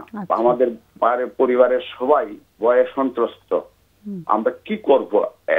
লাস্ট হলো আমার মধ্যঘরের আলমারি, স্টিলের আলমারি, এটার ভিতরেও আগুন জ্বলে গেছে। এতে করে আমার ঘরে আমার বোনরা আছে, তাদের প্রায় 10-12টা শাড়ি পুড়ে গেছে, গামছা পুড়ছে। এখানে আমার সম্পত্তির সব কাগজপত্র ছিল এক সাইডে, সেটা অবশ্য পুড়ে নাই। এক সাইডে ধোঁয়া দেখছে, যে আমার স্ত্রীও দেখছে বা বাড়ির আমাদের বোন যারা আছে তারা এসে দেখছে। এখন আমি কি করতে পারি? এই অবস্থায় একটা সাংঘাতিক মানে ভয়ে সন্ত্রস্ত অবস্থায় আছি। আমার এক রিলেটিভ আপনাদের এই নাম্বারটা দেওয়াতে আমি ফোনটা করেছি। আচ্ছা, স্ত্রী এই মুহূর্তে কোথায়? আমার পাশেই আছে। আচ্ছা, ও কি মানে ও কি নিজেও এটা নিয়ে চিন্তিত? হ্যাঁ, চিন্তিত আছে। ও কি কিছু কথা বলতে চায় আমাদের সাথে? হ্যাঁ, বলতে চাবেন। একটু ওর কাছে ফোনটা দিলে ভালো হয়। হ্যাঁ, কথা হোক। আদাব। হ্যাঁ, তুমি তোমার স্বামীর কাছ থেকে শুনছিলাম কথাগুলো, তোমার কিছু অ্যাড করার আছে? হ্যাঁ, অবশ্যই আছে। বলো। যেমন অতিরিক্ত ভয়ে মানে থাকার মতো পরিস্থিতি হয় না স্বামীর কাছে, এরকম পরিস্থিতি দাঁড়াইছে, মানে পরিবার ছাড়ার মতো, বুঝছেন? মানে স্বামীকে ছেড়ে যাওয়ার মতো এই অবস্থা হয়ে গেছে। কিন্তু আমি চাই ওরে নিয়ে থাকতে ভালোভাবে, সুন্দরভাবে। নিজের তো একটা ভবিষ্যৎ আছে, নিজের একটা ইয়ে আছে, এটি নিয়ে সবকিছু নিয়ে সুন্দরভাবে পরিবারের লোকজনের নিয়ে থাকার চেষ্টা করতেছি, কিন্তু পারতেছি না। কেন পারছো না? কি হচ্ছে? হ্যাঁ, কেন পারছো না থাকতে? ও ভয়ে, উৎপাতে। ওর ভয়ে? তোমার হাজবেন্ডকে ভয় পাচ্ছো? হাজবেন্ডের ভয় পাই না, পাই না যে পাই তা না, যেমন একটা মানে কেমন ইয়েটা থাকে, কারণ আমাদের দিয়েই তো এটা সৃষ্টিটা হয়েছে, তাই ভয় করে। যে অনেক সময় মনে হয় যে মানে ওরা আমার দিক দিয়ে মানে সবকিছু ইয়ে করতেছে, যে সন্দেহ করতেছে ওরা যে আমি নিজের থেকে এরকম করতেছি নাকি, কিন্তু আসলে তো না, এটা তো কোনোভাবে ইয়ে না। আর উৎপাত যখন করে, তোমার কি মনে হয় উৎপাতটা কোত্থেকে হচ্ছে? হ্যাঁ, এই যে বাইরে থেকে ঢিল মারছে বা তোমার আলমারির ভিতরে আগুন জ্বলে গেল, এটা কোত্থেকে হচ্ছে তোমার কি মনে হয়? আমিও এরকম একটা আতঙ্ক পেয়ে আসছি যে এটা কিভাবে কি থেকে হইতে। তুমিও কিছু বুঝতে পারছো না? না, কিন্তু সবাই তো মনে করতেছে যে আমার নিয়ে মানে সৃষ্টি হইতেছে এটি। আচ্ছা, সবাই তোমাকেই সন্দেহ করছে, তাই তো? হ্যাঁ, আর আমার মনে হইতেছে যে আমি যে দিকটা যাই এদিক দিয়ে ওরা ডিল মারে, আমারই মারে। ওকে, তোমার কি ঘুম হয় ঠিক মতো? ঘুমাতে পারো? ঘুম তো একটু ভয় আতঙ্কে কম হয়, আবার ঘুমাইও। দিনে প্রচুর ঘুমাই, দিনে ঘুমাতে পারো, রাতে ঘুমাতে পারো না? হ্যাঁ, রাতে একটু। তো রাতে তো তুমি যখন জেগে থাকো, ওই যে আলমারিতে আগুন জ্বলে গেল, ওই সময় কি তুমি খেয়াল করেছিলে ব্যাপারটা? যেমন বুঝতে পারি নাই। ওই যে আগুন জ্বলে গেল, আলমারির কাগজপত্র অনেক কিছু জ্বলে যেতে পারতো, কিন্তু কিছু কাগজপত্র রক্ষা পেয়েছে। সেই সময় তুমি কি করছিলে যখন ঘরের আলমারিতে আগুন লাগলো? আমি তো তখন মনে করেন যে বাইরে উঠানে বাচ্চা প্রস্তাব করছিল, খাচ্ছেন। তুমি বাইরে ছিলে, ঘরের মধ্যে ছিলে না? হ্যাঁ, আমি বাইরে ছিলাম, আমি ঘরে ছিলাম না। আচ্ছা আচ্ছা, ওকে। হ্যাঁ, তোমার হাজবেন্ড কি কিছু বলতে চেয়েছিলেন মাঝখানে? উনি কি কিছু বলতে চেয়েছিলেন? হ্যাঁ, আমি বলতে চেয়েছিলাম এই জিনিসটাই যে সব সময় ওই সে যে দিক দিয়ে যায় ওই দিক দিয়ে ঢিল পড়ে, কিন্তু তার উপরে পড়ে না। আচ্ছা, ওকে। হ্যাঁ, জিনিসপত্র প্রচুর পরিমাণে নষ্ট করে, শোকেস থেকে গ্লাস, তারপরে এই কি হয় কাপ এইগুলি। তারপরে আমার যে বাচ্চাটা ছিল লাস্টে, সে একদিন শুয়ে নিচ্ছে। আমি ছিলাম আমার বড় বোনকে নিয়ে ভেলুরে গিয়েছিলাম চিকিৎসার জন্য। আমি যা শুনছি বাচ্চাটা তার কাছ থেকে পায়ের কাছে চলে এসেছিল মাত্র 5 মাস পরেতে। আজকে 5 মাস থেকে মানে 13 তারিখ 5 মাস পার হয়ে আজকে হইলো 16 তারিখ, 3 দিন হয়েছে। ওই বাচ্চাটা ছিল তার বুকের কাছে, কিন্তু বাচ্চাটা এসে পড়েছে পায়ের নিকটে, সে তো নড়াচড়াও করতে পারে না। আচ্ছা আচ্ছা, তাহলে বাচ্চাটা কিভাবে আসলো? সেটাই আমাদের জন্য একটু বোধগম্যতা হচ্ছে না ঠিক মতো। আজকে আমাদের কাছে প্রশ্নটা কি? প্রশ্নটা হ্যালো, হ্যাঁ আমাদের কাছে প্রশ্নটা একটু যদি জানতে পারতাম। প্রশ্নটা হলো এই যে কাজকর্মটা হইতেছে এটা কিভাবে হইতেছে? আমরা তো এইগুলি কোনোদিন বিশ্বাস করি নাই, বা আমরা এইগুলি বিশ্বাস করিও না। আমরা এই বাড়িতে আছি ছোট থেকে, আমার বয়স, হ্যাঁ এগুলো আসলে কিভাবে হচ্ছে সেটা জানতে ইচ্ছে করছে, আর সেটা আমাদের কাছে উত্তর আছে কিনা জানি না, একটু লাইনে থাকতে হবে। কিভাবে আমরা রেহাই পেতে পারি, কি চিকিৎসা আছে বা কি করতে হবে? হ্যাঁ এই আমাদের এই ফোরাম থেকে কতটুকু আমরা উত্তর দিতে পারবো জানি না, একটু লাইনে থাকতে হবে, আমাদের অতিথিদের প্রশ্ন থাকতে পারে। কেমন? আপনার ওয়াইফের প্রতি একটু কথা আছে যে আপনার ওয়াইফের কি কখনো কখনো একলা একলা কথা বলতে দেখেন কখনো, বা একলা কোনো আবেগের পরিবর্তন হয় কারণ ছাড়া? না, এমনিতে তো কোনো আবেগের পরিবর্তন বোঝা যায় না। কখনো কোনো কারণ ছাড়াই বেশি বেশি আনন্দে আছে, বা কারণ ছাড়াই বেশি বেশি মন খারাপ, কখনো দেখেছেন?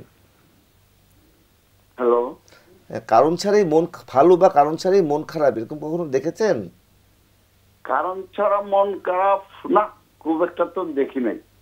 কখনো আবল তাবল কথা বলতে দেখেছেন? অসংলগ্ন কথা, এক কথা থেকে আরেক কথায় চলে যাচ্ছে।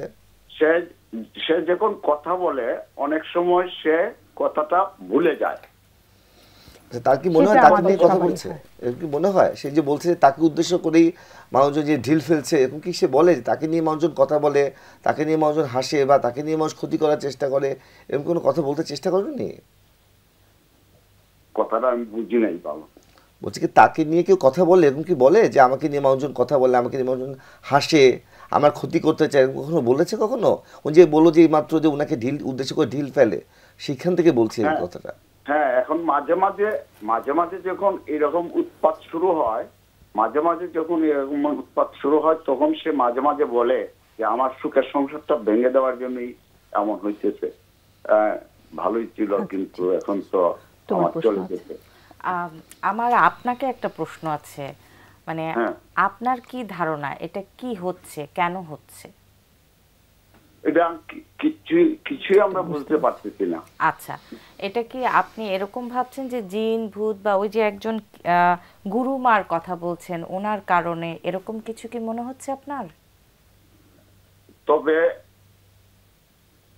উনি কি গুরুমার বিষয়টা তো তখন শেষ হয়ে গিয়েছিল, যেভাবে হোক আমাদের লোকজন, তার লোকজন এখানে যারা পাইতো অনেক টাকা পয়সা, তারা বাবার বাড়ি থেকে দিয়েছে, একজন ছেলে লোকের কাছ থেকে টাকা আনছিল।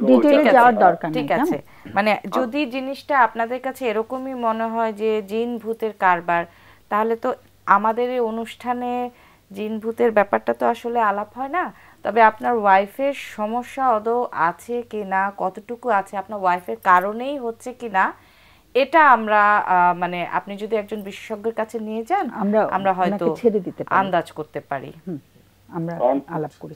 তাহলে আমরা ছেড়ে দিই ওকে। অনেক অনেক ধন্যবাদ। আমরা আলোচনা করছি, আমাদের আলোচনা শুনলেই জানা যাবে। কেমন? অনেক অনেক ধন্যবাদ ফোন করার জন্য। খুবই একটা মানে আমাদের জন্য একটু কঠিন হচ্ছে ব্যাপারটা, আমরা আলোচনা করি, আমাদের অতিথিরা আলোচনা করবে। হ্যাঁ, তুমি আগে বলতে চাও তামিমা? না ঠিক আছে ভাইয়া। আচ্ছা, যেহেতু উনি বলছেন যে প্রথম থেকে ওয়াইফ একটু ভয় পেতেন, তারপর তার মধ্যে বাচ্চা হওয়ার পরও উনি সহজে মানতে পারেননি, এবং উনি না মানতে পারার কারণে উনি গুরুমার সাথে যোগাযোগ করেছেন, অনেক টাকা পয়সার ব্যাপার ছিল, তারপর উনি মানার প্রবণতা কম ছিল, এবং ওখানে কিছু অসংখ্য আচরণ করেছেন উনি হাজবেন্ডই বললেন। পরবর্তীতে আবার এই যে এখনও কিছু আচরণগত সমস্যাগুলো হচ্ছে, তো এই ক্ষেত্রে আমি মনে করি ভয় ভীতি বা যেগুলো আসছে এগুলো নিয়ে হয়তো ওনারা না বুঝতে পেরে হয়তো বুঝতে পারছে না কী করবেন। আমি মনে করি একজন সাইকিয়াট্রিস্টকে দেখালে ওনার ওয়াইফ আসলে কোনো রোগাক্রান্ত কিনা, মানসিক রোগাক্রান্ত কিনা সেটা নিশ্চিত হওয়া যাবে। তারপর চিকিৎসার ব্যাপারটা আসবে, যদি রোগাক্রান্ত হয় তার চিকিৎসা হবে, না হলে তো নাই। আর হাজবেন্ডে যদি তার ওয়াইফ মানে সাইকিয়াট্রিস্ট মানে যারা ওষুধ দিয়ে থাকেন, যেহেতু ওয়াইফের কিছু কিছু জায়গায় মনে হচ্ছে সন্দেহ করছে এবং বলছে যে তাকে উদ্দেশ্য করে ঢিল ফেলা হচ্ছে, তাকে ক্ষতি করার চেষ্টা করা হচ্ছে, কিছুটা বলছে। আর যেহেতু উনি স্পেসিফিক কোনো পার্সনের ক্ষেত্রে বলতে পারছেন না, এই জায়গাটা অনেক সময় আমরা রোগের ক্ষেত্রে দেখি হয়। তো যাই হোক, ওনারা যেহেতু ঢিল পড়ছে বিভিন্ন কিছু কথা বুঝতে করতে পারছেন না, সেক্ষেত্রে ডাক্তারের কাছে গেলে মনে করি এখানে একটা হেল্প পাওয়া যেতে পারে। আর 2 নম্বর ব্যাপারটা হচ্ছে যে উনি যেটা বলছেন যে ওনাদের বিভিন্ন আগুন পড়ছে, বিভিন্ন আধ্যাত্মিক ব্যাপারগুলো উনি মনে করছেন। তো এই ক্ষেত্রে আসলে আমরা আসলে খুব বেশি উত্তর দিতে পারবো না, আমাদের ওই অবস্থাটা নেই আমরা। তবে আমি মনে করি ওয়াইফের ব্যাপারটা উনি একটু যোগাযোগ করে দেখতে পারেন, তাহলে মনে করি এখানে কিছুটা উনি হেল্প পাবেন। ওয়াইফের যে কিছুটা সমস্যা ছিল, এটা তো বাচ্চাটা মারা যাওয়ার পরে ভালোই বোঝা যাচ্ছিল, কারণ ওনার বাচ্চাকে বিশ্বাস করছেন ওনার বাচ্চাকে ফেরত যাবে। তো এই এবং উনি বলছিলেন যে কখনো বাবার বাড়ি চলে যান, কখনো ফেরত আসেন, খালি টাকা জোগাড় করছিলেন আর গুরুমাকে দিচ্ছিলেন যে গুরুমা বাচ্চা ফেরত দেবে। এটা একটা মানে ক্লিয়ারলি বোঝা যাচ্ছে যে ওনার অসুস্থতার একটা এপিসোড ছিল। আর বিয়ের পরও উনি ভয় পেতেন, বেশ ভয় পেতেন, এর মধ্যেই বাচ্চাগুলো হয়েছে। সো আমার মনে হয় ওনার ওয়াইফের কিছুটা সমস্যা থাকলে থাকতে পারে, তবে ঘটনাগুলোর সাথে ওয়াইফের কী ধরনের কানেকশন আছে এটাও একটু ইনভেস্টিগেশন করতে হবে। সেই ক্ষেত্রে উনি ওনার ওয়াইফকে নিয়ে আসলে একজন সাইকিয়াট্রিস্টের কাছে যাওয়া দরকার।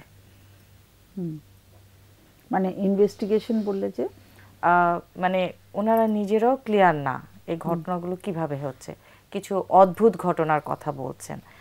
আর সাধারণত ওনার ওয়াইফের যে মানে অসুস্থতাটা, সেটার মধ্যে কিছু অস্বাভাবিক ব্যাপার স্যাপার থাকে, যেটা ভাইয়া কিছু প্রশ্ন করছিলেন যে উনি একা কথা বলে কিনা, তারপরে একা হাসে কিনা। হ্যাঁ, এখন ওনারা হয়তো সেভাবে বুঝতেও পারছে না অসুখটার গভীরতাটা কোন দিকে আছে, এবং ওনার ওয়াইফ কিন্তু মানে না বুঝে অনেক কিছু করেন, এবং উনি বলছেন ভুলে যায়, অনেক কিছু করছেন বলছেন কিন্তু আবার ভুলে যাচ্ছেন। তার মানে ওনার ওয়াইফের ডিজিজটাই আমার কাছে একটা রহস্যের ঘেরা মনে হচ্ছে। মানে তুমি মনে করছো যে ওষুধের ট্রিটমেন্টের জন্য যাওয়া দরকার এবং সাইকোথেরাপিস্টের কাছেও পরে যেতে পারে। ওকে, আমি একটা ফোন নিচ্ছি। হ্যালো। হ্যালো, হ্যাঁ শুনতে পাচ্ছি, বল। আসসালামু আলাইকুম। খুব তাড়াতাড়ি বলতে হবে, আমাদের 4 মিনিট সময় আছে একদম। জি 4 মিনিটে আমি বলবো। আমার ছেলেটার বয়স হচ্ছে 16 বছর। তুমি 4 মিনিটে বলো না, আর একটু কম সময় বলো যাতে আমরা কিছু বলতে পারি। হ্যাঁ জি, আমার ছেলেটার বয়স হচ্ছে 16 বছর। হ্যাঁ, হঠাৎ একটা মেয়ের সাথে রিলেশন হয়, রিলেশনটা ব্রেকআপ হয়। ব্রেকআপের জন্য হয়তো আমি দায়ীটা ছিলাম, যার কারণে ছেলেটা আত্মহত্যা করার চেষ্টা করে। ফেনক্সিল বড়ি 2 mg, যেটা ওইটা 10টা বড়ি খায়। খাওয়ার পর আমি ওকে হসপিটালাইজ করি। আচ্ছা, এই ডিটেইলটা দরকার নাই, ও আত্মহত্যার চেষ্টা করেছে। হ্যাঁ, তারপর আমি ঢাকাতে সরোয়ার্দী মেডিকেল কলেজ হসপিটালে ডক্টর রেদওয়ানা হোসেন আচ্ছা, নাম বলার দরকার নেই এখানে প্লিজ। জি, ওখানে নিয়ে যাওয়ার পর উনি ওষুধ দেন এবং 1 মাস ওষুধ খাওয়ার পর আবার নিয়ে যাই, আবার ওষুধ দেন, রাতে একটা করে ইসিপ্রেম। আচ্ছা, ওষুধের নাম দরকার নেই প্লিজ, প্রশ্নটা বলেন। এখনো সমস্যা কি, গত কয়েকদিন আগে ওর দিনে ধরেছে, সেরকম একটা আচরণ করে। বাড়ি ধরে সবাই তো আতঙ্কের মধ্যে আমরা ছিলাম। হঠাৎ করে সেটা আমি আবার ওই ধরে ফেলি যে এটা ওর আচরণগত সমস্যা, আসলে জিন ভূত বলে কোনো কিছু না, এটা সম্পূর্ণ একটা আচরণের সমস্যা। এই ক্ষেত্রে আমি এখন ছেলেটা নিয়ে কি করব? লেখাপড়ার থেকে ও দূরে আছে, মোবাইলটাকেই মানে জীবনের সঙ্গী হিসেবে ব্যবহার করতে চাচ্ছে, এবং লেখাপড়ার কথা বললেই সে আমার সাথে তেড়ে ওঠে। আমি একজন স্কুল টিচার। তোমার কি একটাই সন্তান? না, আমার বড় ছেলেটা ভার্সিটিতে পড়ে। আচ্ছা, এই ক্ষেত্রে আমি এই ছেলেটার আচরণের এই সমস্যা, তার চাল চলন, কথাবার্তা এবং তার যে অ্যাক্টিভিটিস সম্পূর্ণই একটা সুস্থ না, অস্বাভাবিক। আচ্ছা, ওকে। তোমাদের পরিবারে কোনো মানে অসুস্থতার ইতিহাস আছে? পরিবারের স্বামী বা তোমার পরিবারে? আমার স্বামী স্ত্রীর মধ্যে আমাদের বন্ডিং খুব ভালো। না, পরিবারে কোনো অসুস্থতার ইতিহাস আছে কিনা আত্মীয় স্বজনের মধ্যে? আত্মীয় স্বজনের মধ্যে আমার কিছুদিন আগে আমার শাশুড়ি মারা গেছেন। অসুস্থতা বলতে মানসিক অসুস্থতা? না, মানসিক রোগী সেরকম নেই, তবে আমার এই যে ছেলেটাই আচরণের সমস্যা, ওর মাথায় একটা আঘাত লাগছিল বেশ, মানে 21 সালের দিকে সেটা। আচ্ছা, ওকে। তার জন্য আমি ডাক্তারও দেখিয়েছিলাম, ডাক্তারে বলছে না কিছু হয়নি। ওকে, অনেক অনেক ধন্যবাদ, তুমি খুব অল্প সময়ের মধ্যে বলে দিয়েছো। আমাদের অতিথিরা আলোচনা করবেন, কেমন? তোমাদের ছোট কোনো প্রশ্ন আছে কি? কোনো প্রশ্ন নেই। অস্বাভাবিক আচরণ বলতে আপনি কি বোঝাচ্ছেন? ও ফোনে নেই। মানে অস্বাভাবিক বলতে ও যে ঘাড়ে জিন আসছে, লাফ দিয়ে খাটের উপরে উঠতেছে, তারপরে ভয় দেখাতে আসতেছে আমাকে, তারপরে বাড়ির পরিবারের অন্যান্য সদস্য আসলে তাদের সাথে ওই রকম আচরণ করতে। ঠিক আছে, অনেক অনেক ধন্যবাদ। বুঝতে পেরেছি। হ্যাঁ, তুমি আগে বলো, খুব অল্প সময়ের মধ্যে শেষ করতে। আচ্ছা, আমার মনে হচ্ছে ওনার ছেলের সঙ্গে যে ঘটনাটা ঘটেছে এটা নিয়ে আসলে ওর একটা জায়গা দরকার যেখানে সে ওর সমস্ত কষ্ট সমস্যাগুলো খুলে বলতে পারবে। অ্যাকচুয়ালি ও এই যে ও বিভিন্ন আচরণ করছে এগুলো ওর একটা ভাষা, ও বোঝাতে চাচ্ছে যে ও ভালো নেই, ও কিছু একটা চায় অথবা কিছু একটা বলতে চায়। তো সেই ক্ষেত্রে যেহেতু পরিবার আগে থেকেই ওর সমস্যার এগেনস্টে চলে গেছে, সেই কারণে ও বিভিন্নভাবে জিনিসটাকে অস্বাভাবিক আচরণ করে লোকজনকে কখনো ভয় দেখানো, কখনো। এটা কি সচেতনভাবে করছে? এটা কিছুটা অসচেতনভাবেই আসলে করে, সচেতনভাবে করে না, যেটাকে আমাদের সাইকোলজিক্যাল ভাষায় ডিসোসিয়েশন বলা হয়। ডিসোসিয়েশন মানে হচ্ছে আমার সাথে আমি আর নেই, আমি একটু নিজের কাছ থেকে নিজে আলাদা হয়ে সরে গেছি। তখন দেখা যায় আচার আচরণগুলোতে কিছু অস্বাভাবিকতা দেখা যায়, আমরা মনে করি জিনে ধরেছে, ভূতে ধরেছে। অ্যাকচুয়ালি ব্যাপারটা সেরকম কিছু না। মানে আসলে এটা এই বয়সের বাচ্চাদের মধ্যে বা আরেকটু বয়স বাড়লে যখন একটা কঠিন জটিলতায় সে পড়ে, সে সমাধানও করতে পারছে না, আবার সমস্যাটার মধ্যে সে থাকতেও পারছে না। একটু যদি বলে দাও যে কি করতে পারে ওরা। এই ক্ষেত্রে ওনারা যদি একজন সাইকোথেরাপিস্টের সঙ্গে বাচ্চাটাকে নিয়ে যায় এবং সে যদি একটু নিরাপদে একদম কনফিডেন্সিয়ালি কথা বলার সুযোগ পায়, অনেক ভালো ফলাফল পাবেন। কারণ এই ধরনের ডিজিজগুলো সাইকোথেরাপিতে দারুণ ফলাফল আনে। খুব ভালো হবে যদি ওনারা একজন সাইকোলজিস্ট বা ক্লিনিক্যাল সাইকোলজিস্টের কাছে নিতে পারেন। ওকে, কাউন্সিলিং সাইকোলজিস্ট কাছে নেবেন? কাউন্সিলিং সাইকোলজিস্ট সবাই যে কারোর কাছে নিতে পারলেই চলবে। মানে যিনি প্রশিক্ষণ প্রাপ্ত এরকম কোন সাইকোলজিস্ট। তবে ওর ক্ষেত্রে মেডিসিন খুব একটা দরকার আছে বলে আমার মনে হচ্ছে না আর কি, তবে ভাইয়া বলতে পারবে ভালো। না, কিন্তু বললেন যে বাচ্চা আসলে টিনেজার বয়সে খুবই আবেগ আপ্লুত একটা অংশ, সেই সময় দেখেন বাচ্চারা কিন্তু মানতে পারে না, সব বাচ্চা একরকম, এবং ওর একটা প্রেমের সম্পর্কটা মানে খুব অঙ্কুরে বিনষ্ট করে দেওয়া হয়েছে। এবং এটা বললো যে মা বললো তার কারণে হয়েছে, যাও এখন এটা হয়তো সে সহ্য করতে পারছে না, মানতে পারছে না। এই ট্রমার কারণে দেখা যাচ্ছে তারা অ্যাডজাস্ট না করতে পারলে অনেকের ক্ষেত্রে পরবর্তীতে আমরা দেখেছি খুব ডিসিটিভ ডিসঅর্ডার দিকে তাদের মধ্যে খুব ডিসিশন হয়, একটু বাচ্চা চাইল্ডিশ লাইক আচরণ করে, বাচ্চাদের মতো আচরণ করে, কিছুই করে। কিন্তু যেহেতু তার, আমরা যদি অনেক সময় সাইকোসিস ভাবি তার সাইকোসিস হয়ে গেল, এখানে কিন্তু একটা ভুল করেন অনেক সময় হয়ে যায়। কিন্তু আসলে কিন্তু যখন দেখা যায় মোবাইল ইউজ করছে সবকিছু ঠিক আছে, তখন কিন্তু বোঝা যাচ্ছে সাইকোসিস কিন্তু এই জিনিসটা করতে পারবে না। আসলে সাইকোসিস কিন্তু তার উল্টাপাল্টা আচরণগুলো আসবে, মোবাইলে কনসেন্ট্রেট করতে পারবে না, মনে রাখতে পারবে না।